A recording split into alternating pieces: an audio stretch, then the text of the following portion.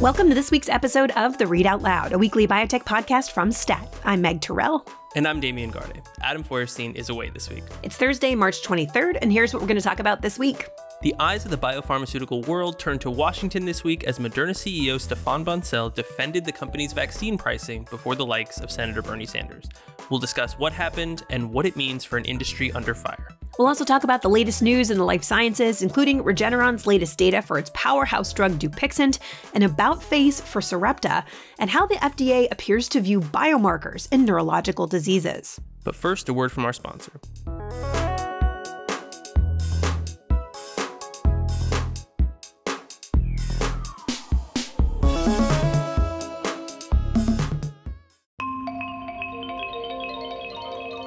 Calling all healthcare innovators and biotech enthusiasts.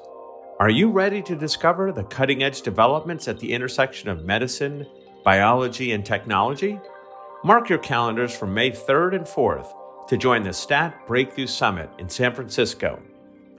This exclusive event features industry thought leaders such as Dr. Mary Claire King, known for her groundbreaking discovery of the BRCA1 gene, and Dr. Kizzmekia Corbett, whose team developed the Moderna COVID-19 vaccine, and Jennifer Doudna, the co-inventor of CRISPR.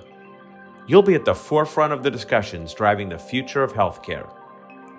Don't miss this rare opportunity to network with your peers and gain a deeper understanding of the thrilling advancements in healthcare and technology. Register now at statnews.com/summit, and we'll see you there.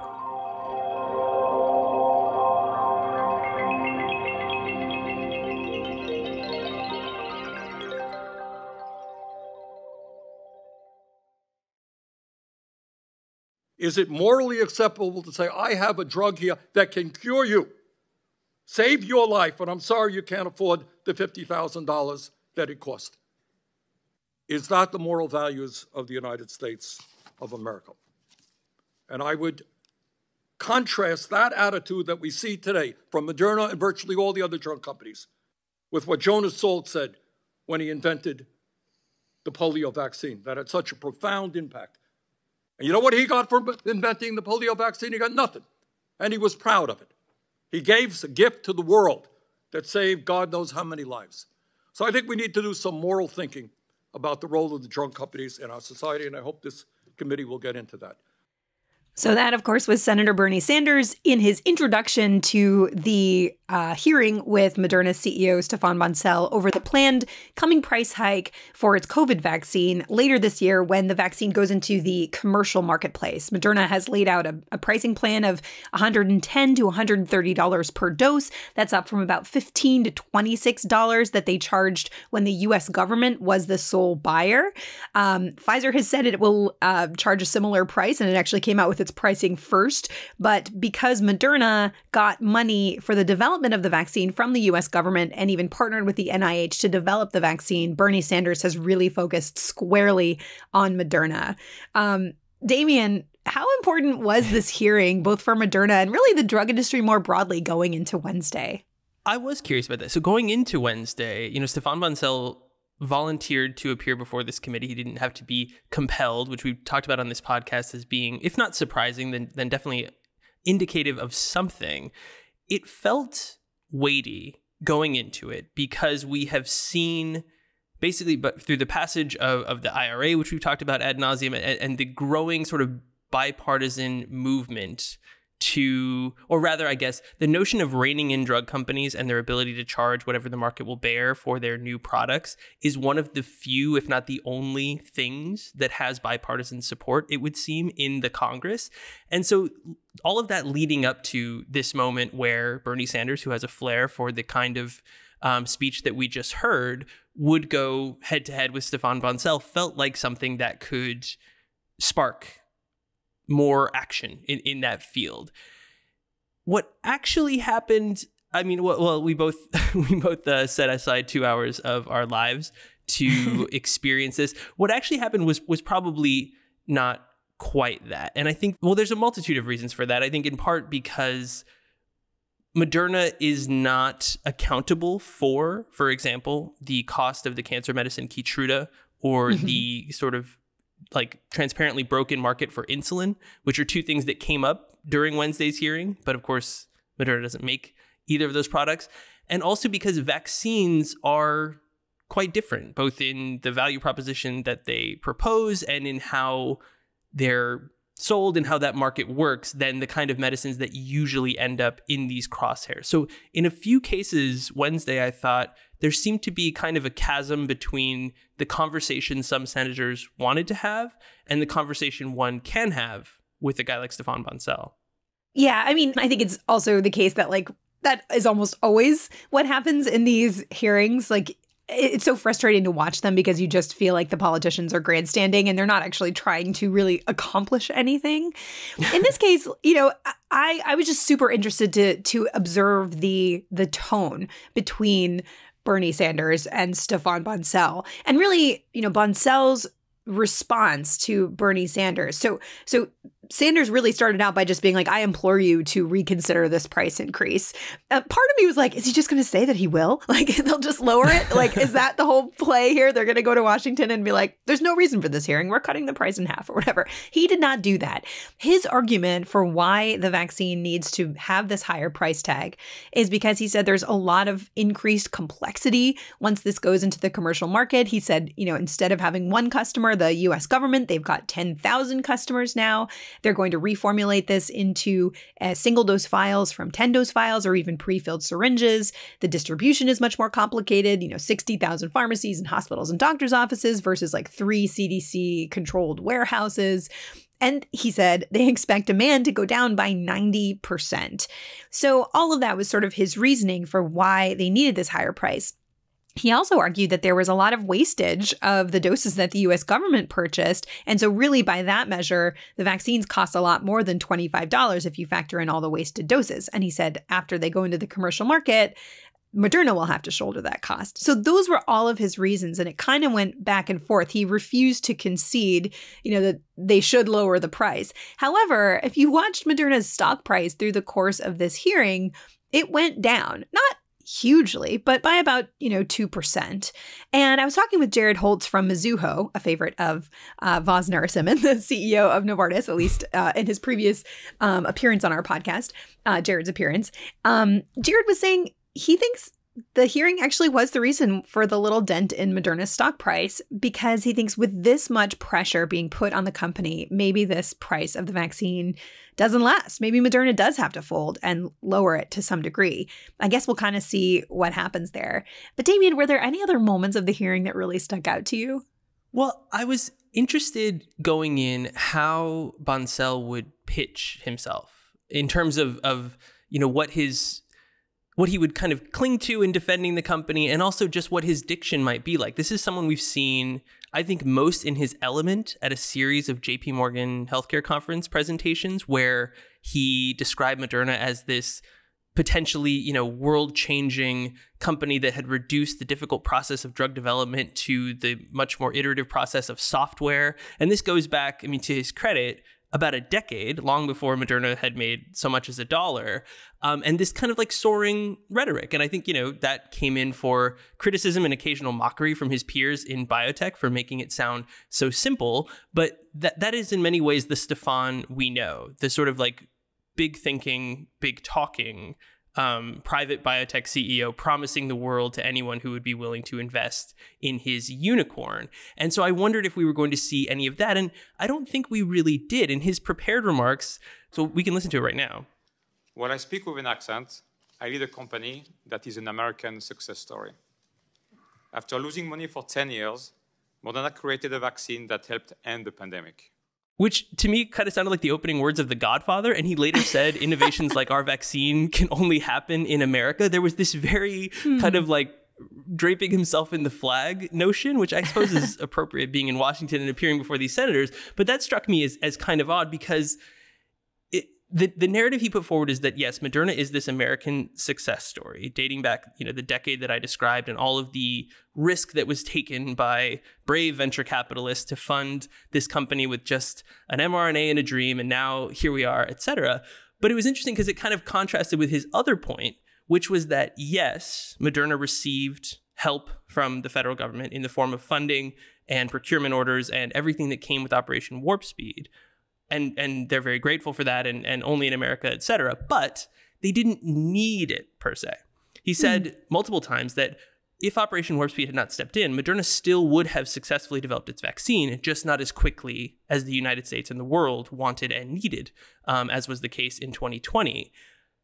Which is interesting. That might be true. No, nobody brought up that, a company like Novavax, for example, developed their vaccine later than Moderna did, and they did not reap even a percentage of the spoils that Moderna did. That might be kind of secondary to that. But it was an interesting point to make, basically, which is that, yes, Moderna is an American success story, but no, we didn't necessarily need you. And then also to the point that Sanders brought up multiple times with the National Institutes of Health and the dispute over whether NIH scientists were co-inventors of the vaccine. Moderna continues to dispute that. And the way Stéphane kind of ended the discussion at the hearing was to say that they agree to disagree with NIH on just how integral NIH's work was to this vaccine.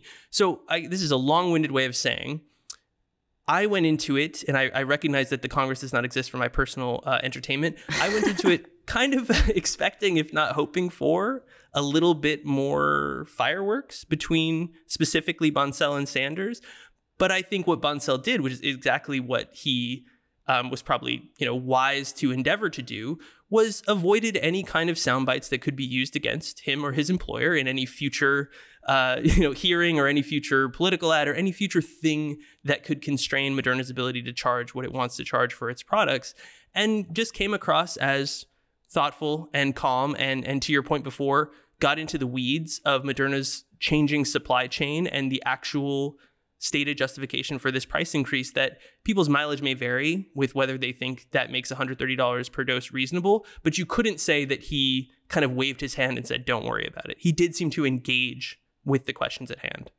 Yeah, speaking of, trying to avoid sound bites, there was this moment where Bernie Sanders was asking Bancel if he would consider lowering the price. I had this flashback to when we had Martin Shkreli on CNBC back in 2015 after he had raised the price of Daraprim. And we said, given all of this outrage, all of these patients in hospitals having trouble finding this medicine, are you going to lower the price? And immediately he just said, no. And it became this meme, it just went everywhere.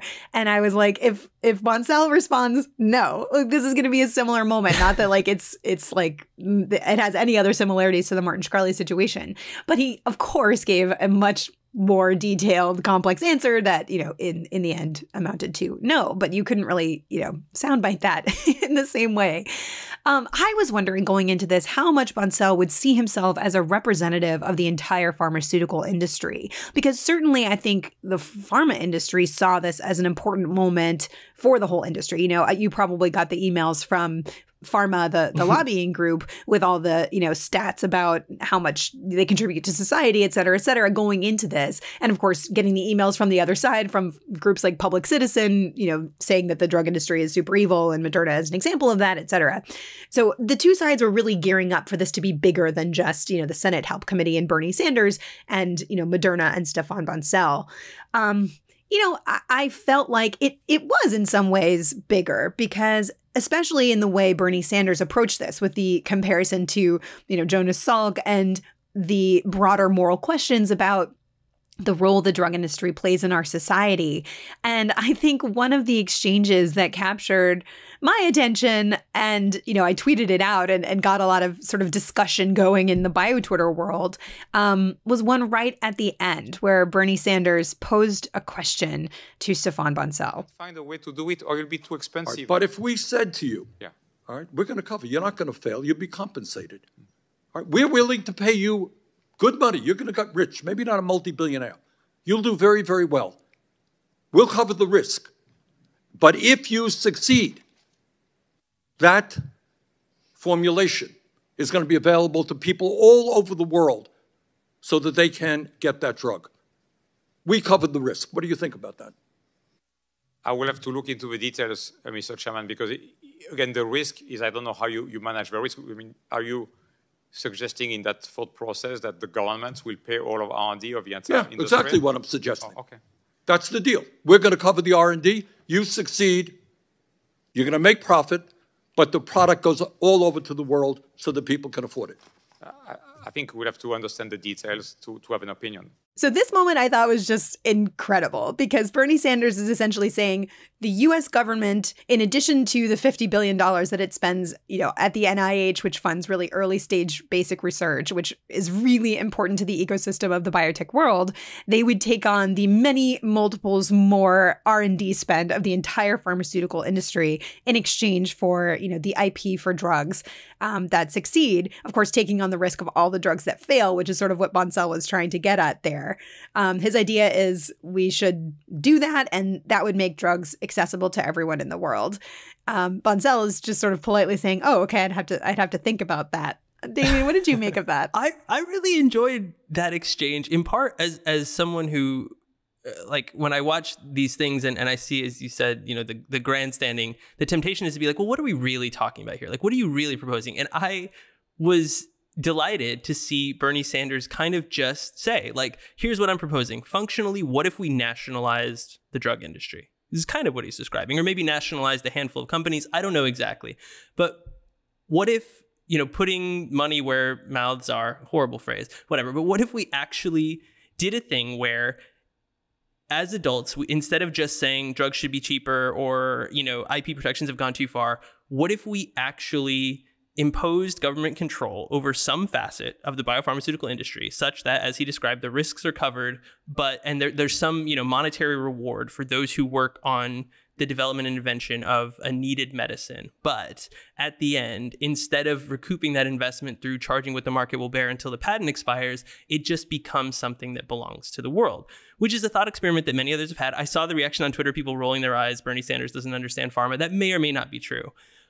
But I think it's important to remember, like, serious academic debate about this, according to many people, broken model has happened for many years. The last time there was kind of a groundswell of it, I think, was the initial launch of Gilead Sciences' curative medicine for hepatitis C, which had a list price of something like $84,000 for a course of treatment, which, in strict actuarial sense was probably a bargain when you consider the societal value of curing someone of hepatitis C, but in actual reality, where there's a finite number of dollars available for pills that do anything, it was completely impractical. And it got a lot of interesting and smart people thinking about other ways of doing this. Like, for instance, a large, almost like lottery prize money for inventing a new drug that its inventors would get. And then after that, the patents would basically become public domain. I mean, we've had these discussions before, and I kind of feel like a lot of people in the drug industry would be more interested in engaging with this if it came from someone who wasn't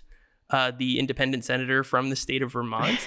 But anyway, I appreciate it. I appreciated Stéphane, doing whatever his actual thoughts were in that moment. I appreciated him saying, like, well, I'd have to look at the details of communism. Right. like if you could just send me a white paper on Soviet science or Cuban science, because on some level these things, what Bernie is describing has been sort of attempted, and there's probably a lot. I would defer to historians about just what that entails. Anyway, that was probably my favorite moment of it, because it did feel like we were talking about the thing itself instead of just making points into a microphone and then saying, what do you think about that, to the CEO that we had there. It was interesting. Yeah, I totally agree. So one final thing, I wonder what you think about this, Meg, because we touched on this a little bit at the beginning. This hearing lands in the aftermath of legislation that will allow Medicare to negotiate the prices of certain drugs. We've talked about the fines that certain drug companies will have to pay when they raise the prices of medicines out of step with inflation. Pharma is in a moment right now, arguably a weakened moment, in that these policies seem to be advancing despite the industry's protestations of them. So this hearing happening during that conversation, do you feel like it moves the needle in any direction, that Stéphane's performance or Bernie's words or whatever will kind of alter that debate as it moves forward? Well, I was wondering if we were going to have this moment that would be similar to when the beloved children's television host, Mr. Rogers, testified in front of Congress trying to, I think it was in order to, maintain funding for public television. And he ends up being just so inspiring that he wins over these very cynical politicians, and they're all on his side at the end. And it's just, if you haven't seen it, it is just the most wonderful clip. And it's just lovely. But there wasn't really that kind of experience with Stéphane Bancel. He didn't manage to win over the entire Senate Health Committee to, the side of the pharmaceutical industry. And so I'm not really sure it changed anything tremendously. What I think it might have revealed is that it's going to continue to be tough going for pharma in Washington because Senator Bernie Sanders has this position as the chairman of this very important committee. I'll be curious to see if other executives are as I'm not sure if the word is brave or willing to accept like an in-person invitation like this. Like he really went to Washington and provided that, that video shot of him like sitting there facing all of the senators. A lot of now because of the pandemic, people testify remotely and it's just not as powerful.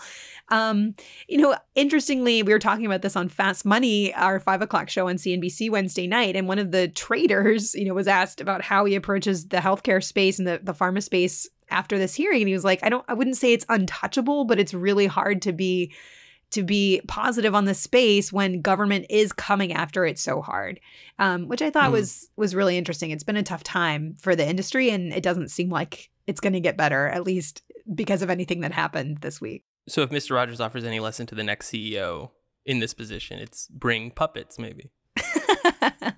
That might have helped. So speaking of other things that happened this week, let's go through some of the news. There's a lot of interesting stuff that's happened since we last recorded.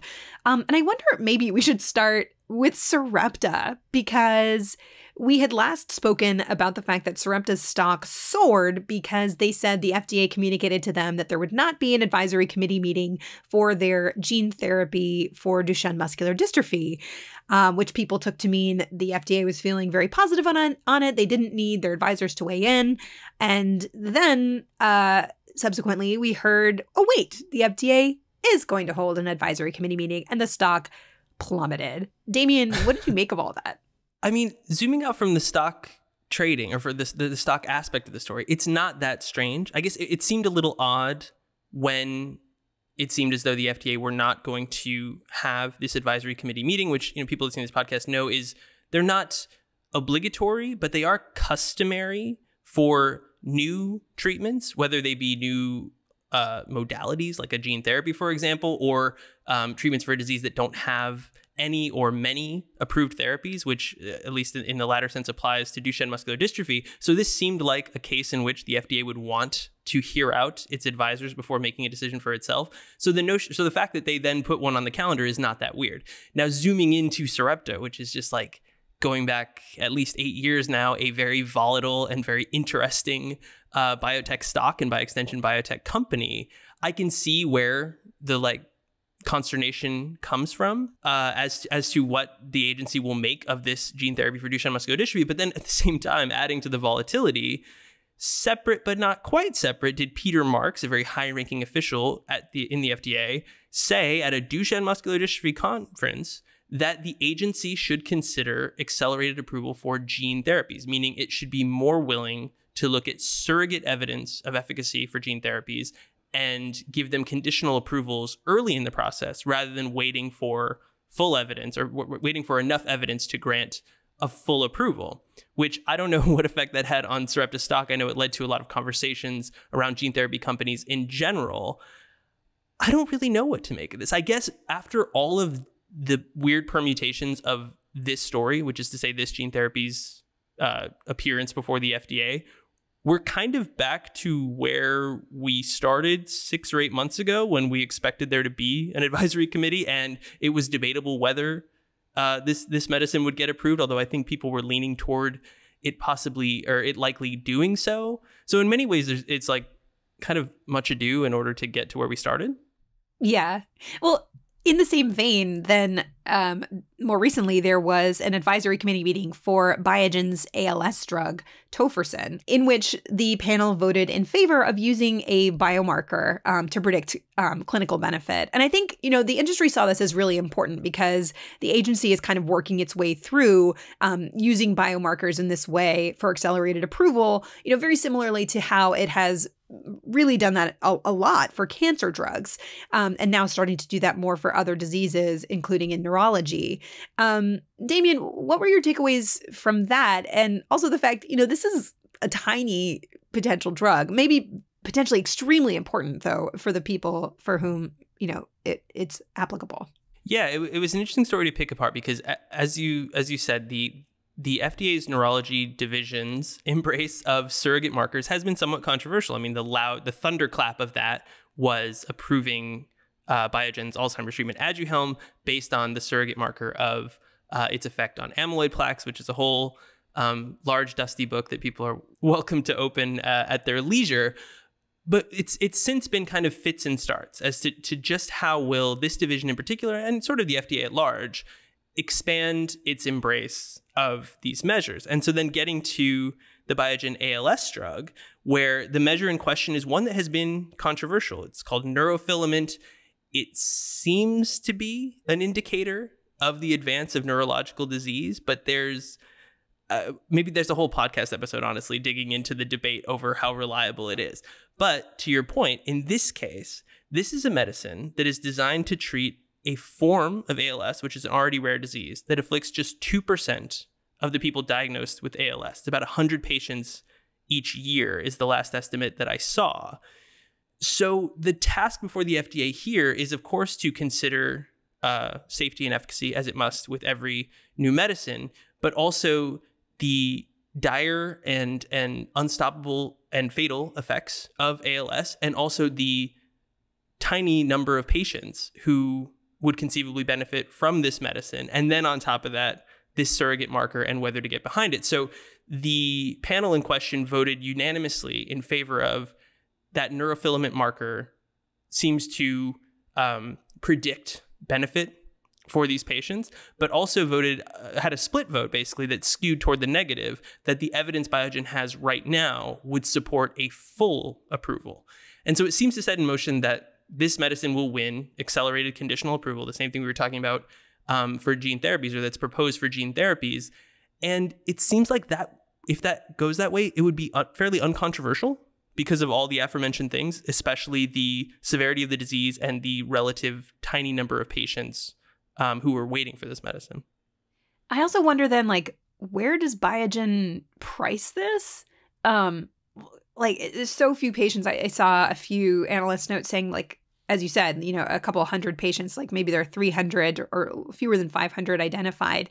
So does Biogen treat this like a super ultra rare disease and charge $1 million a year? Or what do they do? And then what does CMS do with this? Because, they obviously have had the very controversial decision on accelerated approval based on a biomarker that didn't necessarily prove clinical benefit in Alzheimer's disease. This is obviously a completely different disease and so few patients, but I just sort of wonder how that ends up playing out after this. So moving on, the other big news this week came from Regeneron Pharmaceuticals, whose medicine Dupixent, I was going to describe it as a do-it-all. That sounds ridiculous, but a medicine that has proved to be very powerful in multiple inflammatory diseases, extended its streak of demonstrating such power. What happened? Yeah, these were really highly anticipated trial results in COPD, which is chronic obstructive pulmonary disease. And a disease I actually didn't realize this. Regeneron points out in its press release is the third leading cause of death worldwide. They say no new treatment approaches have been approved in more than a decade. And they showed here results that, according to the analyst reaction, surpassed what at least Wall Street was looking for. They said they showed a 30% reduction in moderate or severe acute exacerbations of COPD over the course of a year. Also demonstrated improvements in lung function, and quality of life and COPD respiratory symptoms. So this is a disease, as opposed to, what we're talking about with Biogen's ALS drug being maybe 300 patients. This is 300,000 patients. Analysts are saying this could add, more than $1 billion to an already giant drug in Dupixent for Regeneron and its partner Sanofi. It's great to see drugs working, right? You have to, as a reporter, you don't want to be seen as rooting for the industry you cover, but it's just good for people when drugs work. And this one, appeared to, and this is turning out to be a product, a pipeline in a product where it works for a lot of different things. So I'm not sure what else there is to say about this one. Damien, do you have any thoughts? It's also an interesting science story going back really now like a decade. I remember when Dupixent was just called dupilumab, and the underlying theory was that it was attacking sort of the immunological root of a lot of inflammatory disorders. And the notion was, and credit to Regeneron, they were, I don't know if they used the phrase exactly, but they were kind of describing it as a pipeline in a product all those years ago, running through trials in atopic dermatitis and eczema and other inflammatory diseases. And kind of one by one have they, if not entirely, mostly succeeded on all of the indications they've pitched for it. So its continued success affirms that initial biological hypothesis about how the immune system works, which is interesting in its own right. And there's probably more to dig into there as to how Regeneron scientists came up with this idea. One thing that struck me, though, as Dupixent becomes this, or seems to be poised to become this massive blockbuster product, is I do remember the last biologic that seemed to have so many uses in so many inflammatory diseases. Is it Humira? Which has become sort of an epithet even within the drug industry, when people are comfortable speaking their minds to you, because AbbVie, the company that markets Humira, has bent space and time when it comes to the American legal system to prolong its exclusivity. And it's made billions and millions of dollars. The price of Humira has gone up over that time. And, you know, speaking of congressional hearings, we've seen Richard Gonzalez in Washington more than once in the past few years. And so it'll be interesting. Regeneron Pharmaceuticals, a company that doesn't have AbbVie's corporate history, doesn't have that much in common with AbbVie or Abbott Labs, which came before it, at all. It'll be interesting to see how Regeneron handles what is described as life cycle management, the sort of bloodless term that the drug industry uses for the process of employing lots of lawyers to make sure you can make as much money as possible from your invention for as long as possible. And, you know, I mean, I guess, Meg, as you know, like Regeneron is a company that pitches itself as being quite different from many of its peers and follows through on that in many ways. But there will be a test of that philosophy in the years to come as Dupixent, you know, seemingly continues to become this massive cornerstone product in immunology. Yeah, and I don't think Regeneron is totally immune to those kinds of pressures. At the same time, you know, their chairman is Roy Vagelos, the sort of legendary former CEO of Merck, who I remember hearing speaking at an industry conference sort of right before the pandemic about the industry's practice of raising prices by, you know, 10% a year on their products. And he called it sort of unconscionable. He really does have a different approach to this. And he believes that companies need to make money by developing really good drugs and continuing to develop really good drugs, not just developing one really good one and then pulling out all the stops to make as much money as possible from it. And, you know, I think in the team he's got with Len Schleifer and George Yancopoulos, and I say the team he's got, I mean, these guys founded the company. These guys are extremely dedicated to science and are motivated to develop new drugs. Not that everybody else in the industry isn't. But I agree. I think what you lay out will be a fascinating thing to watch. And of course, it will be something that unfolds over the next few decades. But we will watch it in that time period.